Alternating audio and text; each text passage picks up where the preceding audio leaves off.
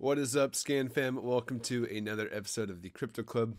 Hope y'all are having a lovely week. We are here with Dennis and Gons as always. Hey everybody. Hello. Right on. Kicking off today, we've got sort of a downturn coming to the markets. What goes up must come down. We had quite the explosive last few weeks here.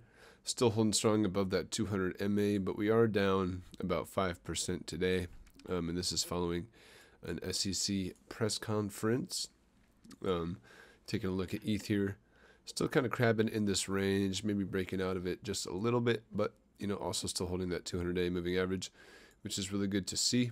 And yeah, I think in general we'll crab or go up over the next few months. This downturn is kind of spooking a lot of people, but it's to be expected after the week that we have had. Without further ado, we'll get on to our first story here. So Twitter is to support longer tweets as they seek regulatory license as a payment platform. So Twitter has introduced a feature allowing longer tweets, allowing Blue members in the United States to post up to 4,000 characters. Elon Musk, the CEO of Twitter, attempted to obtain permits from governmental bodies and the courts to advance Twitter's goal of a payment system that may also support crypto.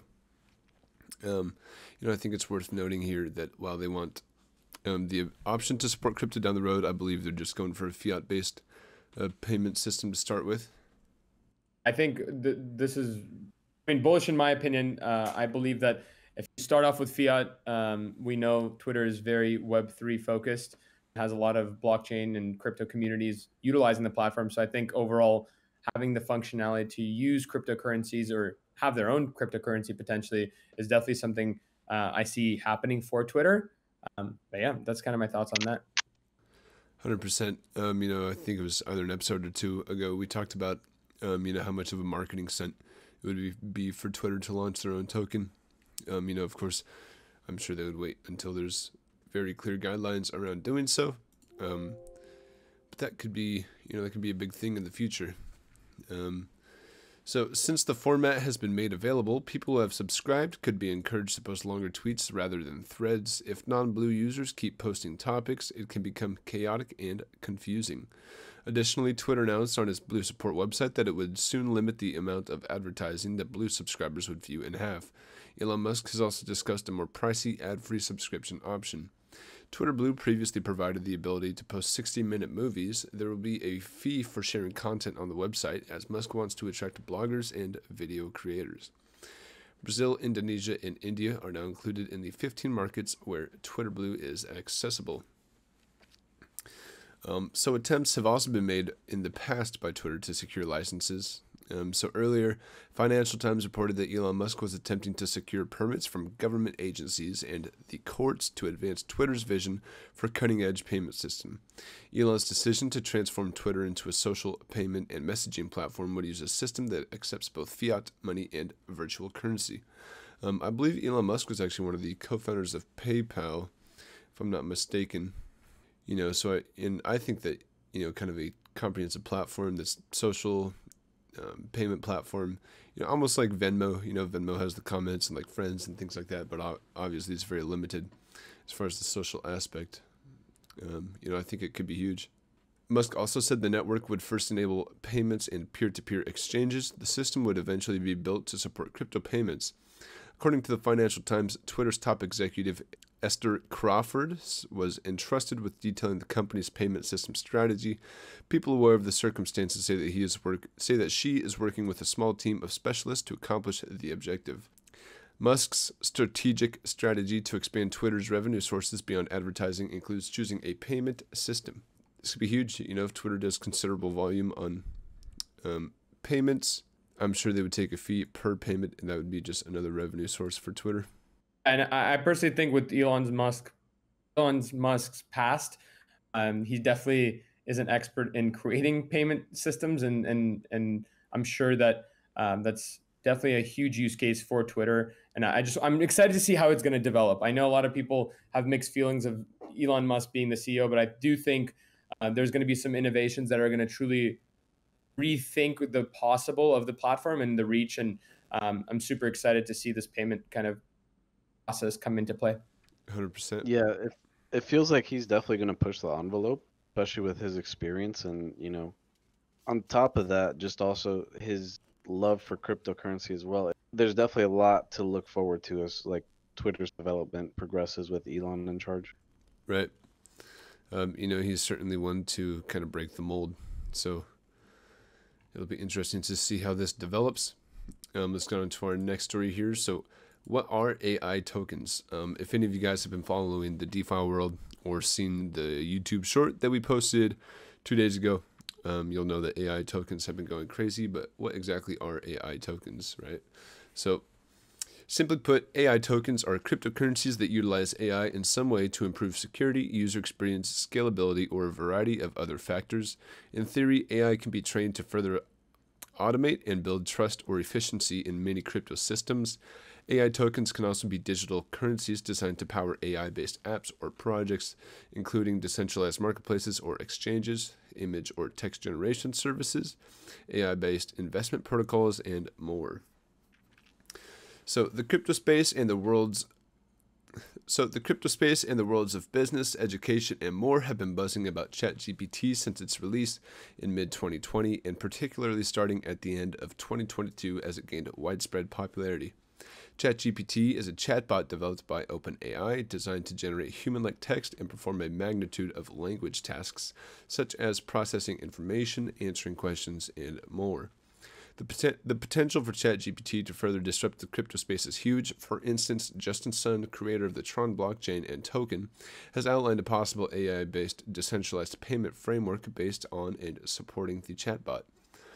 I think it'll be interesting to see, as AI gets implemented, if it will be, kind of a more centralized thing like ChatGPT, where, people are just using the APIs to develop their own ways of using the platform, or if there will be a broader kind of set of knowledge that you can tap into, create your own AIs for different tasks. So perhaps more importantly, the sudden ubiquity of ChatGPT has sparked new interest among both crypto investors and those outside of the community in the possibilities of AI technology. Microsoft recently announced an investment of $10 billion into ChatGPT's developer, OpenAI, further boosting interest. Some crypto tokens experienced gains of 75% or more in late 2022 amid the rise of ChatGPT, and these gains have continued to accumulate for a few select AI tokens. As of early February 2023, the total market value of all AI tokens was about $1.6 billion, small compared with the broader crypto space. But this is growing quickly, particularly as institutional investors' cash continues to flow towards AI. I think there's going to be a lot of vaporware as far as AI. It's kind of hard to really create a functional business model with a token. Sure, there are instances where it works, but for a business to turn out revenue, and really sell a product, having a token is not always the best way. So I think it'll be interesting to see what some of these ecosystems look like. I also think I'm very excited for this as well, because personally, I think AI can help a lot of these projects that don't have enough talent or didn't have that missing piece to get them to a certain goal. And I think AI can fill a lot of those gaps, especially as AI gets better and better and more complex and able to solve larger issues.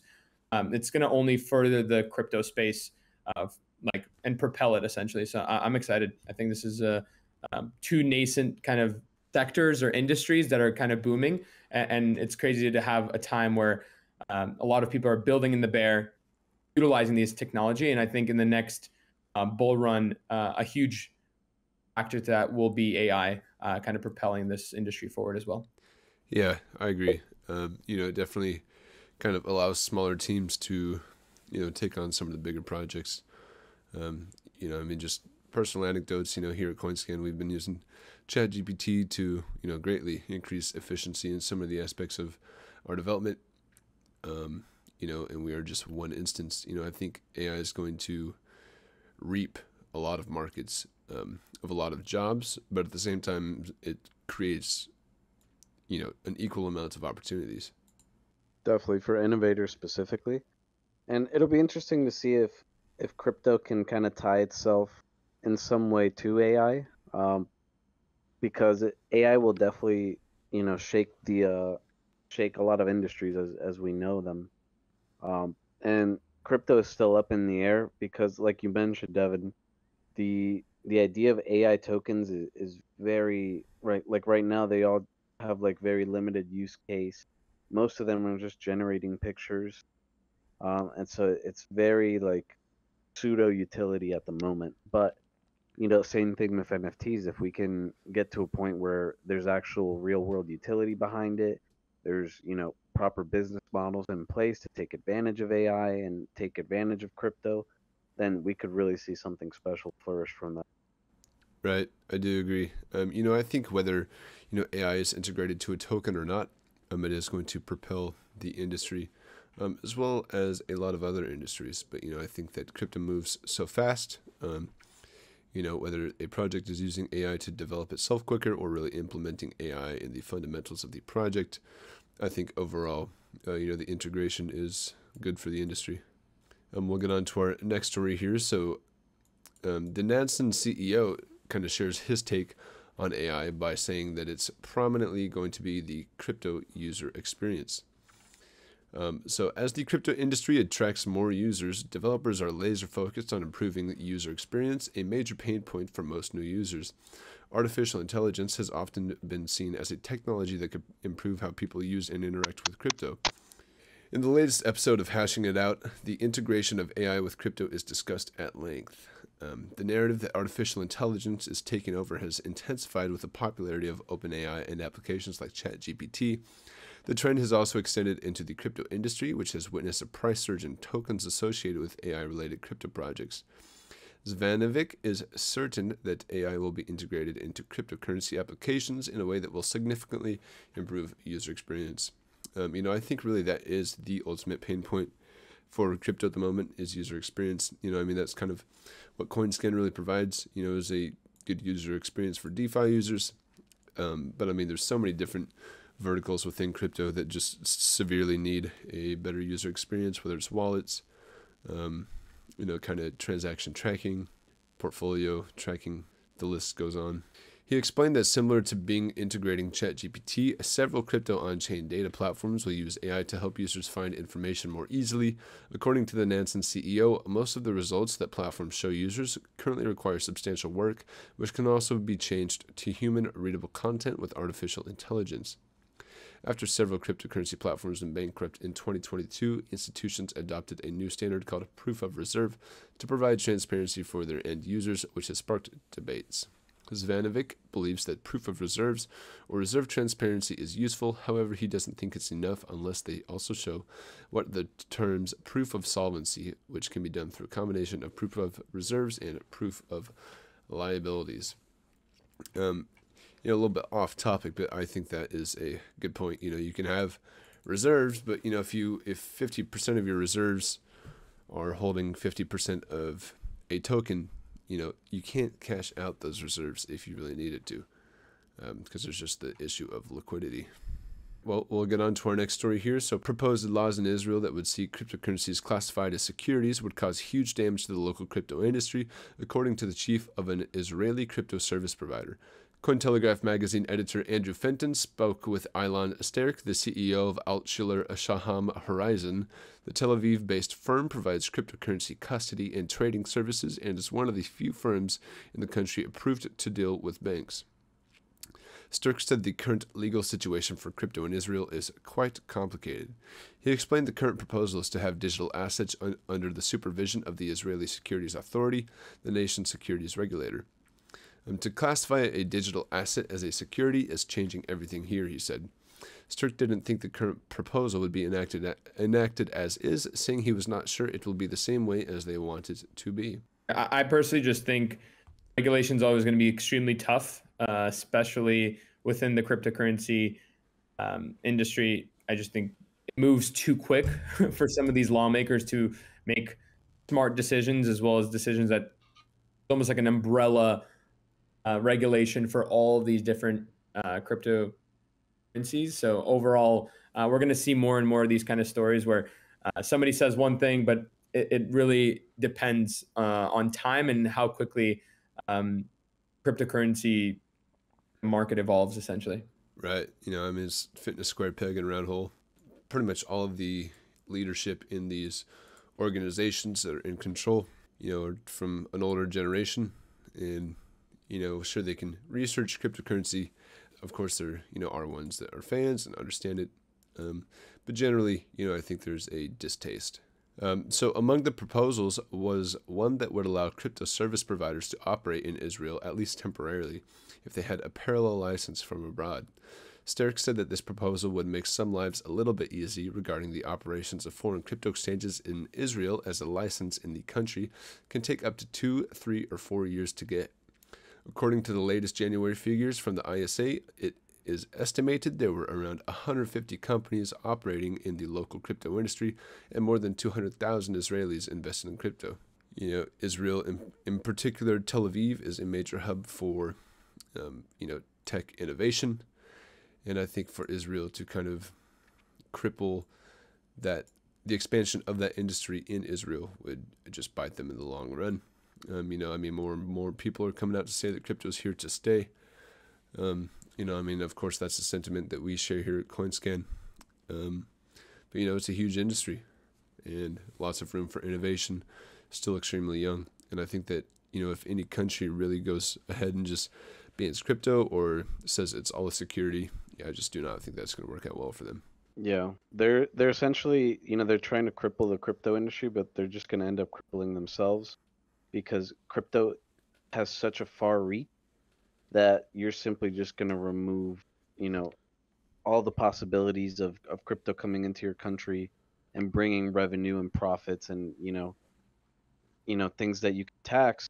And people are just going to go elsewhere. They're going to go to Portugal. They're going to go to Puerto Rico. They're going to go to, all these different countries that are embracing cryptocurrency. So it doesn't make sense for Israel to do this, honestly. But again, even in this article, they said that it probably won't pass with current, verbiage that they're using. So just time will tell. But it's one of those things that the naysayers or non-believers will definitely be hurt by this in the long run. Yeah, no, I certainly agree. That's going to wrap up this week's Crypto Club. Hope you all have a lovely weekend and week ahead. Hopefully we see markets bounce back from this downturn a little bit. And without further ado, this has been the CoinScan team coming at you, and we will see you guys next week.